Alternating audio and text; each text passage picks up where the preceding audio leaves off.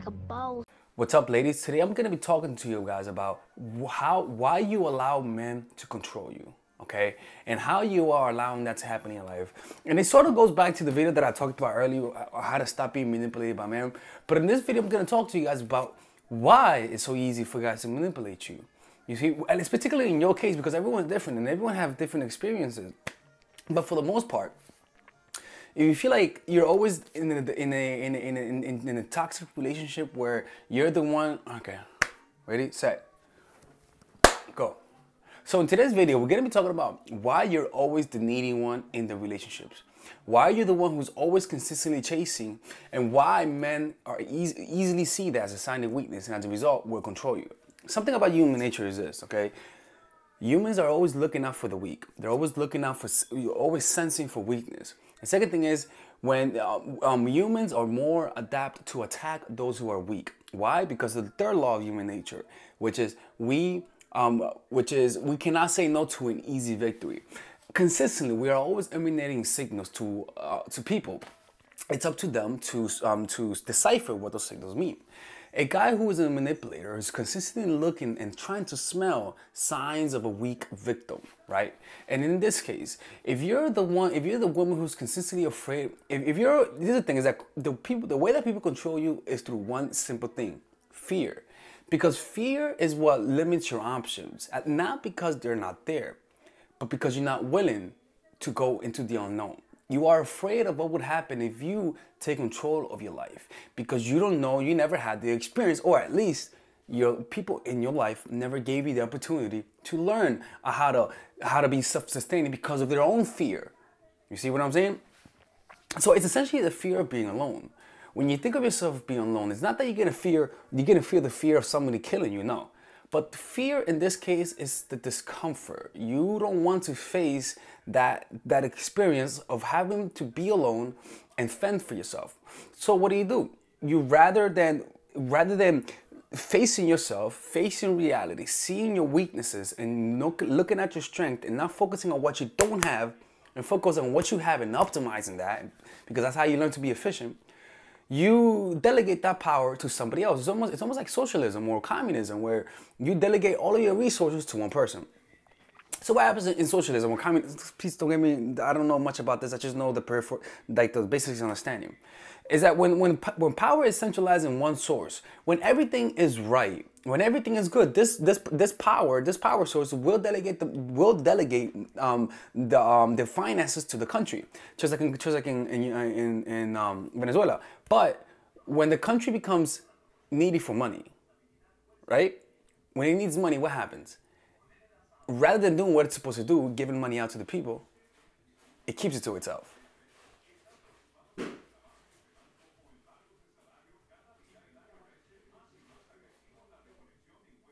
Mamá, mamá, ¿quién es? Okay, it keeps it to itself. Sorry, someone was downstairs. So what does that mean in this case? Is that, okay, está bien.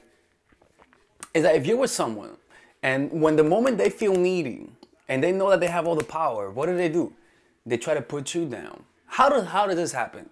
They're looking for signals of fear, so they know what you fear.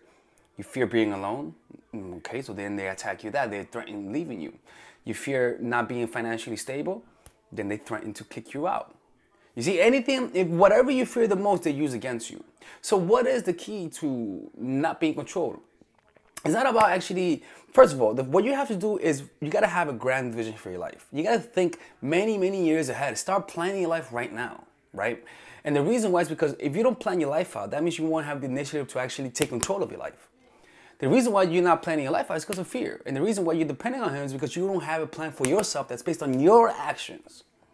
So you got to stop being a little bitch about this and actually man up, right? Man up and say, I got to take control of my life. Because in order for you to get out of that cycle is to be fearless. You have to not give a fuck that you're going to be alone, because you know damn well you got the faculties to protect you and to give you the energy, the creativity, and the tenacity to overcome it. But if you never have experienced that, then you're never really going to challenge yourself because you don't know the power that you really have. So what you have to do is begin seeing what's in front of you. Begin seeing the illusions from the facts.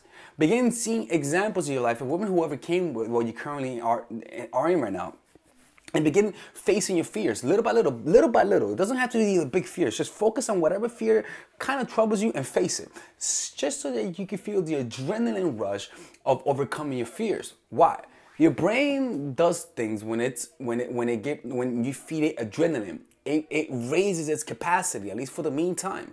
But that imprint that your mind experiences, for that momentary imprint of, wow, I overcame this, almost becomes like a drug to the point that you want to face more fears. But in order for you to actually get to that point, you actually have to endure pain, endure experiencing that fear, have to think your way through using your faculties, have to use your creative energy, right? And there's books about that and overcoming it. Little by little. For me, it was playing basketball. I learned how to shoot. I practiced shooting basketball for like a couple months, and I actually got good at it. That got me the confidence to actually learn how to approach women, because I said, if I could learn basketball, and I doubted myself, I could learn how to approach women. Then I expanded to myself to learning how to earn money and earning a living. I said to myself, if I could learn how to pick up women, which is the fucking shit most guys will never learn, I have to. I'm able to do this. See, it grows, it expands upon each other, right? And so what you have to do is just build your confidence up little by little, because your confidence was diminished little by little, year by year. So essentially, overcoming dependency of a guy is becoming more dependent on yourself. And in order for you to become dependent on yourself, you actually consistently have to challenge yourself. But most women don't want to challenge themselves, because the opportunity to give everything up just to be with a guy, because it's such an easy thing. Look, let me tell you something, man. The opportunity, if somebody gives you free money or free housing just for you to chill out, there's not a lot of initiative to actually work on yourself, and that's the truth, man. Look, and it sounds sexist. Fuck you if you think it sounds sexist. Look beneath the surface. What I'm saying is that as guys, we're not given this opportunity. We don't have a nice ass. Well, maybe some guys. I'm doing squats, okay? I'm doing squats, so it's actually looking nice. People have told me. I check women not checking me out in the train. They look at me, you know. All right, ladies. So finally, I have released my second course for women, which is natural chemistry. This course is a 5-week course. 5-week course where every week you're gonna get a new set of videos based on specific issues. This course is all about how to create and maintain the attraction in any man. This will help you create love. This will help you deepen the love with your man. This is not about manipulation. This is not about playing games. This is genuine, natural chemistry. No more short-term partners. No more being fooled. Why? Because I will reveal to you not only how to create attraction in the first week, but also how to understand male nature, how to understand their tricks, how to prevent from being too attached, signs that he's the wrong guy, signs that he's a narcissist, signs that he's a mama's boy, signs that he's an emotionally available guy, emotionally unavailable guy.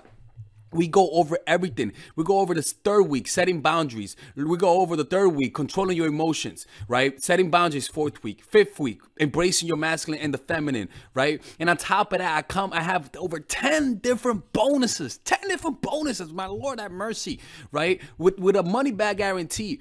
The bonus are 1, the natural chemistry, over 10 hours of content, right? The breakup formula, how to deal with a breakup, right? The connecting with your man, right? Establishing a life of abundance, social mastery, understanding your dark side, the goal setting seminar, which is about how to set and achieve goals, practical mastery that will teach you how to master anything. The laws of human nature. I have a book club for the laws of human nature with over 4 hours of content, right? The transformational seminar in a pocket, which is my mindfulness seminar, and the Chase audiobook. This originally is $1,800, but you get it starting at $97, ladies and gentlemen, right? $97. We have different packages, but all of this starts at $97. And you know what? You can check it out for free if you want.